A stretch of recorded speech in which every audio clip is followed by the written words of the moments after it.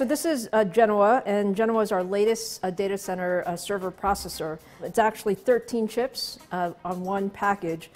At the heart of all the most advanced computers, data centers, and gaming consoles, there are two kinds of processors. We're in a world today where chips are everywhere. They're powering everything. And only one company in the world designs them both at scale. Advanced Micro Devices, or AMD. It's known for computing, but now it's branching out. Its chips are inside Teslas, the Mars Land Rover, 5G cell towers, and the world's fastest supercomputer. They used to be sort of under the covers. People didn't realize that chips were so important, and I think what the pandemic has done is it just reminded people, and it really highlighted why chips are so enabling to everything that we do. AMD only has major competition from two other companies when it comes to designing the most advanced microprocessors: Intel in CPUs, central processing units, and NVIDIA in GPUs, graphics processing units. While AMD controls far less market share than Intel in CPUs and NVIDIA in GPUs, AMD made history this year when it surpassed Intel's massive market cap for the first time ever. I think AMD is beating Intel on all the metrics that matter, and unless Intel can fix its manufacturing, they will continue to do that. But a decade ago, analysts had a very different outlook on AMD. It was almost a joke. For decades, they had these incredible performance problems. They just could not execute. Every product was late or underperformant, and that's changed. This is the story of AMD, its remarkable comeback, pioneering female CEO, and huge bets on new types of chips in the face of a PC slump, shifting trends, and mounting concerns around China and Taiwan, where all AMD's advanced chips are made. AMD is woven into the origin story of microchips. It was founded in 1969 by 8 men, chief among them Jerry Sanders. The famously colorful marketing exec had recently left Fairchild Semiconductor, which shares credit for the invention of the integrated circuit. Jerry Sanders was this big, larger-than-life guy. He was a salesman at his heart, but he was one of the best salesmen that Silicon Valley had ever seen. Stories of lavish parties that they would throw, and I think there's one story about him and his wife coming down the stairs at the party and matching fur coats. Jerry Sanders at the time, a lot of his philosophy was kind of new, novel. Things like bonuses and profit sharing, those were not just for the executives. AMD released its first product in 1970, went public in 1972, and was pumping out computer chips by the mid-70s. It was a second-source supplier for Intel by the 80s, when Harry Levinson began his 20-plus years with AMD. When I first got there, most people didn't know about semiconductor devices. In the mid-80s, AMD and Intel parted ways, and by the late 80s and early 90s, AMD reverse-engineered Intel's chips to make its own products that were compatible with Intel's groundbreaking x86 software, making PC pricing more competitive for end consumers. When we really got going in the x86, there was a revolution. AMD and Intel entered a long legal battle over the intellectual rights to the x86 processor. It culminated in a settlement in 1995 after the California Supreme Court ruled in favor of AMD's right to design x86 chips. From there, AMD became a major player in semis, racing Intel to become first to produce a 1 GHz processor and making the first 1 teraflop GPU, meaning it can handle 1 trillion calculations every second. For almost all its 53 years, AMD's been designing chips for computers, data centers, and gaming consoles like the PS5 and latest Xbox. But under CEO Lisa Su, it's branched out into whole new sectors. We're in the Tesla models S and X. We're also in many industrial applications, aerospace and defense applications, healthcare applications. Until just over a decade ago, AMD wasn't just designing these chips, it was making them too. Jerry Sanders was very famous for saying, "Real men have fabs," which obviously is a comment that is problematic on a number of levels, and I think has largely been disproven by history. That's because as the technology advances, making chips has gotten prohibitively expensive. It now takes billions of dollars and several years to build a chip fab. And eventually it proved too much. And when the financial crisis hit 08, 09, AMD almost went bankrupt. In 2006, AMD bought major fabless chip company ATI for $5.4 billion. Then in 2009, AMD broke off its manufacturing arm altogether, forming Global Foundries. That's when their execution really started to take off, because they no longer had to worry about the foundry side of things. Global Foundries went public in 2021 and remains a top maker of the less advanced chips found in simpler components like a car's anti-lock brakes or heads-up display. But it stopped making leading-edge chips in 2018. Unfortunately, the execution was not sufficient at global foundries for that relationship to be sustained. Instead, AMD turned to Taiwan Semiconductor Manufacturing Company, TSMC, the first chip company to focus entirely on manufacturing. Today, TSMC manufactures at least 90% of the world's most advanced chips, and all of AMD's. When you think about what do you need to do to be world-class in design, it's a certain set of skills, and then what do you need to do to be world-class in manufacturing, it's a different set of skills. And the business model is different, the capital model is different. By breaking away from manufacturing, AMD suddenly had far less capital expenditure. Making chips has gotten so expensive because of how precise the process is, now that the smallest transistors are 10,000 times thinner than a human hair. To make leading-edge chips, 7 nanometer and better, requires an advanced form of lithography called EUV. Think of it like extreme precision etching, done with a beam of extreme ultraviolet light by a machine that costs $200 million, made by ASML in the Netherlands. We are the only provider on the planet of this critical technology. TSMC was the first to deliver high-volume chips made with ASML's EUV machines, and that's kept it at the front of the pack. But now Intel's doubled down on manufacturing, producing its first chips with EUV this year, and committing $20 billion for new fabs in Arizona and up to $100 billion in Ohio, for what it says will be the world's largest chip-making complex. But the projects are still years away from coming online. Intel is just not moving forward fast enough. They've said they expect to continue to lose share next year, and I think we'll see that on the client side. And that's helped out AMD tremendously on the data center side. Many point to AMD's Zen line of CPUs, first released in 2017, as the moment AMD started to catch Intel. This is a little hard, I'm sure, to choose among your babies, but do you have a favorite product? That's very hard, but if I had to choose a product or something that was really transformational for the company, I would say our first Zen processor. I mean, they were literally it was probably 6 months away from the edge, and somehow they pulled out of it. I mean, they have this Hail Mary on this new product design. They're still selling later generations of today. They call it Zen, and it worked. It had a massively improved performance. It enabled them to stem the share losses and ultimately turn them around.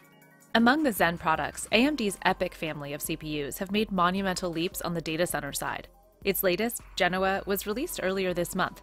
AMD's data center customers include Amazon AWS, Google Cloud, Oracle, IBM, and Microsoft Azure. And what it does is it's a very, very high performance capability that goes into, think about it in cloud servers or, in your enterprise backend. AMD's success at catching up to Intel's technological advances is something many attribute to Lisa Su, who took over as CEO in 2014. When I started as CEO, we were probably about 8,000 people, and this year we're about 25,000, so we have a few more people than we used to. Su is the first female CEO of a major semiconductor company. She was Fortune's #2 Business Person of the Year in 2020 and the recipient of 3 of the semi-industry's top honors. Su also serves on President Biden's Council of Advisors on Science and Technology, which pushed hard for the recent passage of the CHIPS Act. It sets aside $52 billion for U.S. companies to manufacture chips domestically instead of overseas. I was, honored enough to actually be at the signing ceremony. And when you think about, sort of the CHIPS and Science Act overall, I think it's a recognition of just how important semiconductors are to both, sort of the economic prosperity as well as national security in the United States. With all of the world's most advanced semiconductors currently made in Asia, the chip shortage highlighted the problems of overseas dependency. And then there's the continued tension between China and Taiwan. I think we are all vulnerable to semiconductor supply chains reliance on TSMC. If we get to the point where TSMC is cut off, if we are cut off from TSMC, we all have bigger problems to worry about than getting the latest graphics cards. So now TSMC is building a $12 billion 5-nanometer chip fab outside Phoenix. We're pleased with the expansion in Arizona. We think that's a great thing, and we'd like to see it expand even more.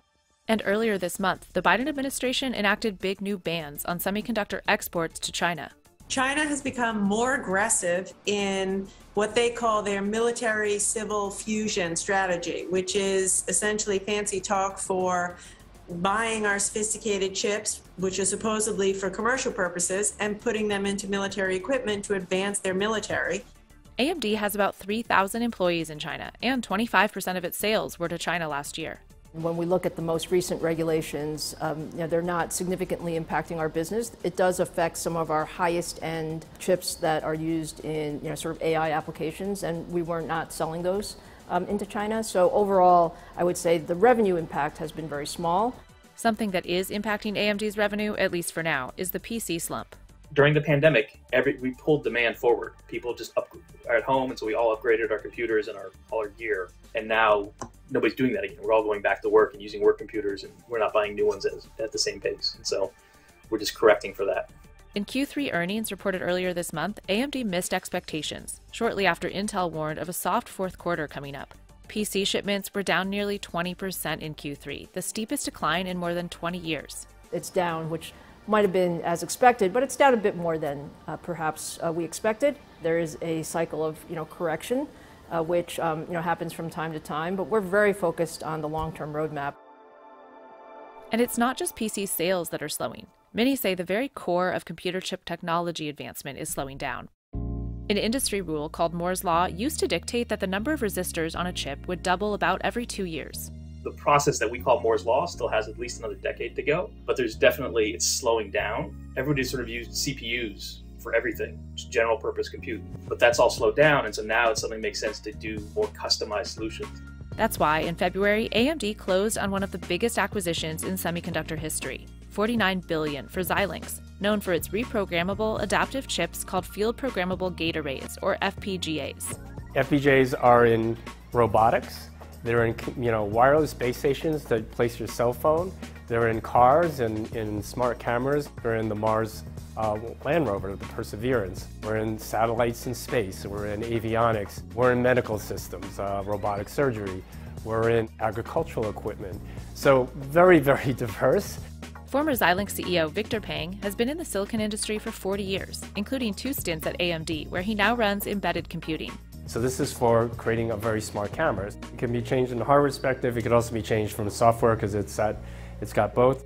An estimated 20% of AMD's revenue in 2022 will come from FPGAs, with 72% from CPUs and 8% from GPUs. AMD is also king in gaming processors. While Intel controls more than 70% of the CPU market and NVIDIA controls 87% of GPUs, it's AMD that designs 83% of gaming console processors. And as more and more changes come to the semiconductor industry, Sue says it's all about being willing to reassess. If you looked at our business 5 years ago, we were probably more than 80–90% in the consumer markets and very PC-centric and gaming-centric. And as I thought about what we wanted for the strategy of the company, we believed that for high-performance computing, really the data center was the most strategic piece of the business. Earlier this year, AMD acquired data center optimization startup Pensando for $1.9 billion. I mean, we can quibble about some of the prices they paid for some of these things and what the returns will look like, but building a custom compute business to help their customers design their own chips. It's a smart strategy. That's because more and more big companies are designing specialized chips just for their purposes. Amazon has its own Graviton processors for AWS. Google designs its own AI chips for the Pixel phone and a specific video chip for YouTube. Even John Deere is coming out with its own chips for autonomous tractors. How does it feel to have some of your customers become competitors in a sense? Well, if you really look underneath, what's happening in the chip industry over the last, 5 years, is everybody needs more chips. And I mean, you see them everywhere, right? Particularly the growth of the cloud has been such a key trend over the last 5 years.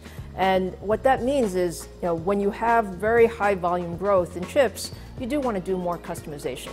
Even basic chip architecture is at a transition point. AMD and Intel chips are based on the 5-decade-old x86 architecture.